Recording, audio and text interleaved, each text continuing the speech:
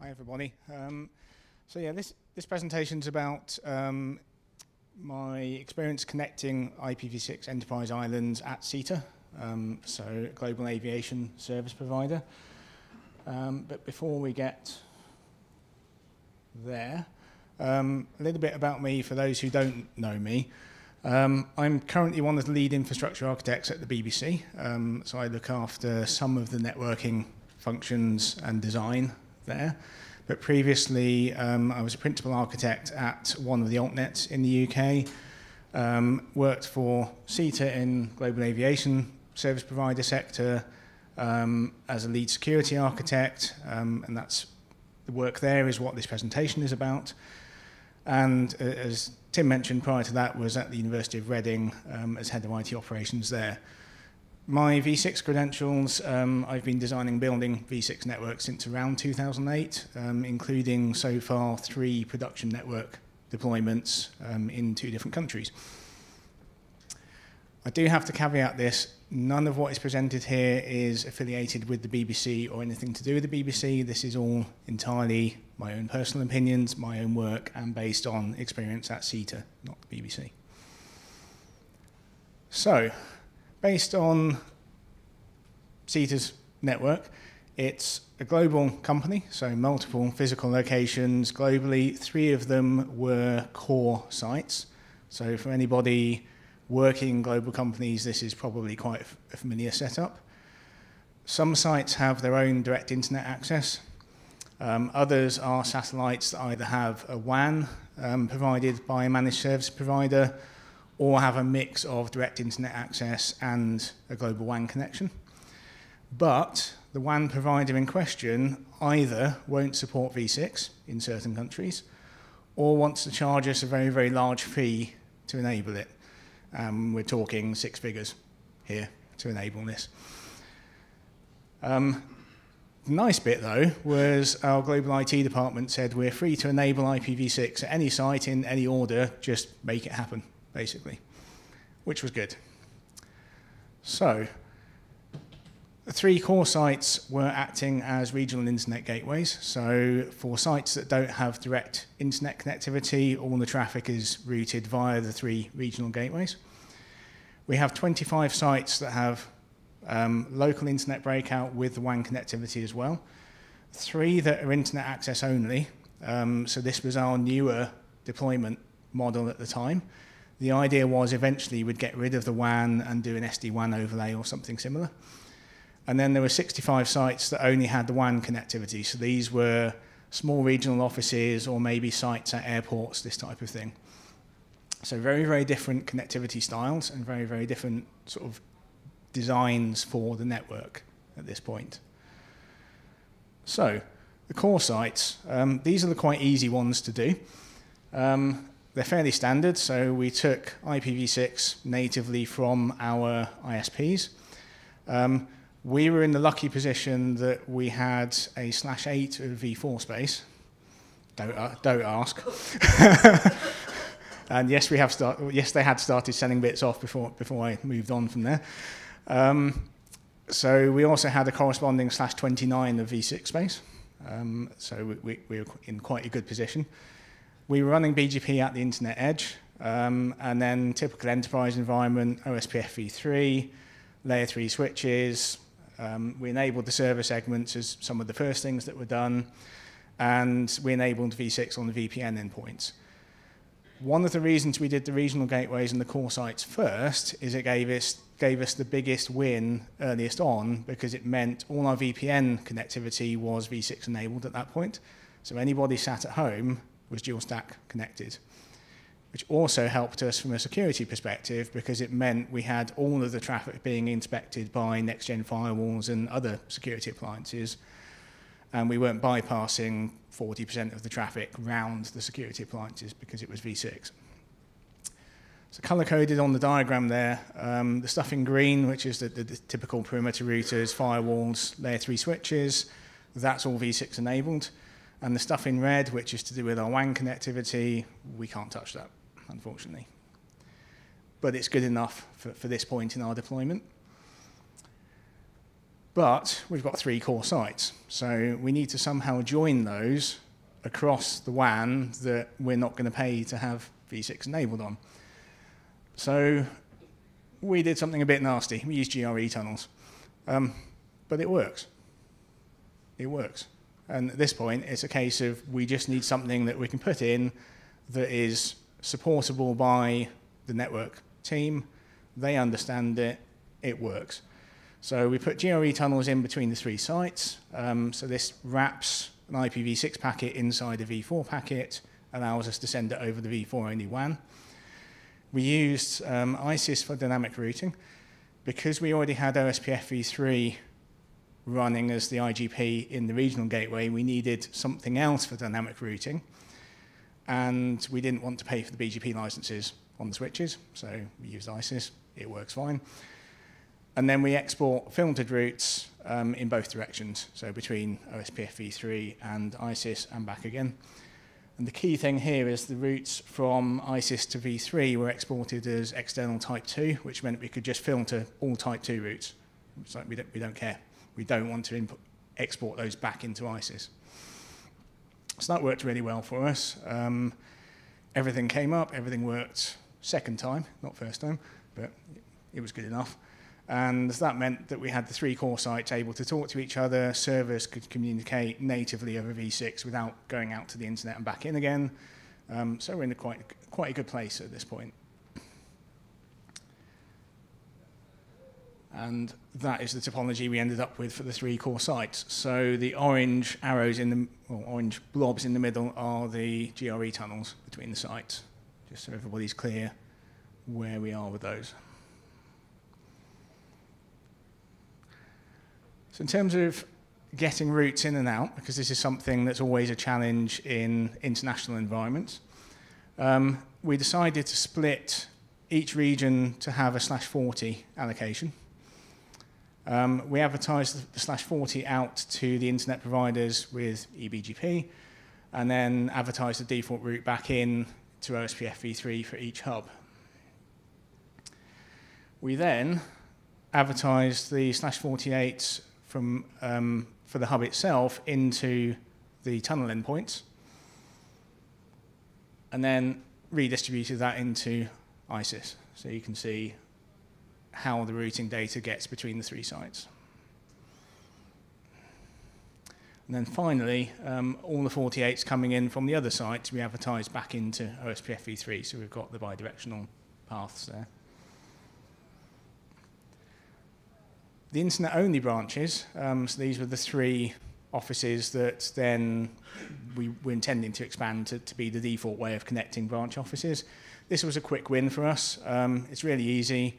We add v6 to the existing IPsec tunnels that we had going back to the hub sites. We were already doing BGP across those IPsec tunnels, so we just added the v6 address family to it. And we had a preferred and non-preferred path, so we were just using AS path prepend to make that happen. And you've got the diagram at the bottom to show that. On these diagrams, what I've done, just for clarity, the blue is native v6, the orange is tunneled in some variety, so in this case IPsec. But now we start getting some challenges. We have a WAN-only branch. For these, we can't touch the CE router, so this is supposedly the customer side, because we don't run it. This was provided as a managed service by the WAN provider, so we were in a slightly unusual position where the WAN provider was doing both the PE and CE router for us, and we couldn't get config changes made on the CE routers. We need to have dynamic routing, but the layer 3 switch we have on site doesn't do BGP, because these were quite old Cisco Catalyst devices, and doesn't do ISIS, because these were quite old Cisco Catalyst devices.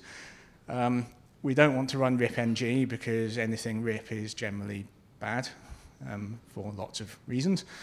And it's bad practice to extend OSPF v3 across WAN links because of the high latency and convergence time issues and all that sort of stuff.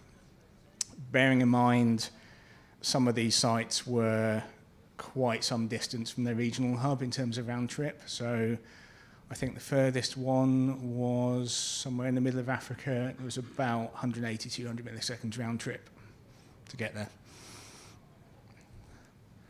So, again, GRE to the rescue. We created GRE tunnels from the site layer 3 switch to 2 of the regional core sites, so we had the resilience there. We then reverted to static routes, to default going outbound plus BFD, because that gives us the rapid fault detection. And then the static inbound route coming back from the regional hub to the WAN-only branch. Export that into OSPF-v3, and then that's redistributed between the 3 gateways, 3 regional gateways, and that all worked fine. And that's roughly what this looked like. So on the left, we have the branch site, we have the layer 3 switch, we have the CE, we have a GRE tunnel to the tunnel endpoints in the regional gateways, and then native v6 from there on out to the internet. Which is what I've just explained there. Hopefully that's all good for everybody so far. Yep, cool. For the sites that had the WAN plus local internet breakout, we've got another couple of challenges. So the first one is we wanted the default route, obviously, to be via the local internet breakout, but with a backup going to the WAN. And we wanted all the intra-company traffic to stick to the WAN and not go out to the internet and back in, because that makes firewalling a bit of a pain. It also means if stuff's inadvertently going over the internet, there may be privacy concerns where some of the stuff may not be encrypted that perhaps should be if it's going over a public network. And again, we can't change the CE router config because, again, it's a managed service. So what we ended up doing for this one, or the intent was, on the left to have native v6 out to the internet via the local DIA. We had the tunnel in the middle to the regional site, and then native v6 from the tunnel endpoint back in. We advertised the site /48 in BGP out to the internet provider, and the default route into the site with OSPF-v3. We added a default route with a high admin distance statically to that layer 3 switch in the middle. So that meant that the route via the ISP was preferred for default. But then we also had to have the /38 supernet that we'd assigned for enterprise use advertised that way as well. Static route from the regional gateway back in. But then the magic is we're advertising the /48 into the regional hub and the /40 out in BGP. So because we had the 48 on the direct circuit and the 40 on the regional circuit, it meant the direct circuit on the local site was preferred, because obviously longest path. Longest prefix. But then we ended up being able to fail over if that circuit went down for whatever reason to the /40 route being summarized and sent out at the regional gateway. And that actually worked quite well for us. We had a couple of instances where we lost ISPs for whatever reason and everything just failed over as it should do. So, for the internet access, let's try and bring this all together and then see if we can spot some issues with the way we're doing things. So the first thing is internet access is actually quite easy. The paths are what you'd expect. So on the left, we've got the internet-only ×3 sites, direct internet access out, easy. Most people can sort that one. In the middle, we've got 3 regional gateways, again, out via their local connections. Second right, we've got the internet breakout and WAN sites, again, preferred DIA. And then for the WAN only, it's via whichever of the 3 regional gateways is the nearest. For accessing a central resource, this is usually fine. So I've pretended that the internet-only sites are connected to the Americas regional gateway, just to keep the diagram easy. So from there, out to the internet, over IPsec, back in, up to wherever the central resource is, that's fine. That's the type of route we want. And then from the sites with their own WAN connections, just across the WAN in the GRE tunnels, that's fine. All happy, all good. But we have a problem. at this point. If one of the WAN-only sites is trying to get to a resource that is not connected to the regional gateways it's connected to, the traffic first goes to its preferred regional gateway, then it has to hop between them, and then potentially again to get to the site where the resource trying to be accessed is. So this is adding some potentially quite large round-trip time hops to the network path. But it wasn't really a problem for us, and I'll explain why in a sec. But firstly, I want to cover a couple of lessons that we learned before I get onto the suboptimal routing. And really, I should have done this slide the other way around. So on the suboptimal routing, the traffic analysis we had was 90% of the traffic was to and from the internet. So the previous scenario that I gave here was less than 10% of our traffic. And it was really only things like the occasional file transfer or a point-to-point Teams call. And Teams was actually quite smart because it was realizing if it sent the media through an internet gateway, it would get a better response time. So it was flipping over to using the internet gateways for Teams. So that was quite cool. So that wasn't really a problem. What we did find, though, was the 24-byte overhead for GRE caught us out on things that weren't doing path MTU discovery properly. But we did find that if we advertised the optimal MTU in the RAs that we were sending out on site, that fixed the MTU problem for the devices that weren't doing path MTU discovery properly, which I have to say were mainly embedded and IoT things, so they're not sort of users' desktops or anything like that. We also found that it was potentially possible to do malicious attacks against some of the WAN bandwidth. So some of the sites that we're talking about were connected at 1.5, 2 meg. It's quite easy to generate that amount of traffic as an ICMP flood and just flood that WAN link if you knew the addressing. We mitigated this by putting security controls at the perimeter, so just turning on DOS protection, turning on ICMP, UDP flood protection, that type of thing, just to keep that traffic down. I got through that in record time. Any questions? I'm sure there are. Great.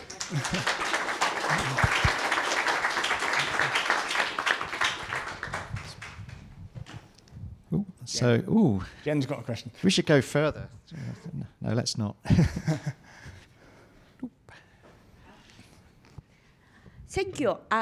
Question, you mentioned MTU problem, right? Yep. Yeah, advertising lowered MTU in array help hosts not to send too much outside. Did you see many problems with internet servers? No. So it's like, for you, it's like mostly TCP or quick, right, I guess? Yes, There is yeah. no like DNS, radius, for God's sake. So DNS was on site. We ran an Anycast pool and we had a DNS resolver on every single site. So that was fine. Radius wasn't a problem because at the time we were not running .1x or anything like that. Okay, I see. They are now, but at the time we weren't. So, but again, as mentioned in the previous presentation, the management of the devices was all v4 because, again, legacy devices, legacy cloud services, this type of thing. Okay, thank you. Okay, anyone else for Jen to throw to? Okay, if not, then thank you very much, Andy.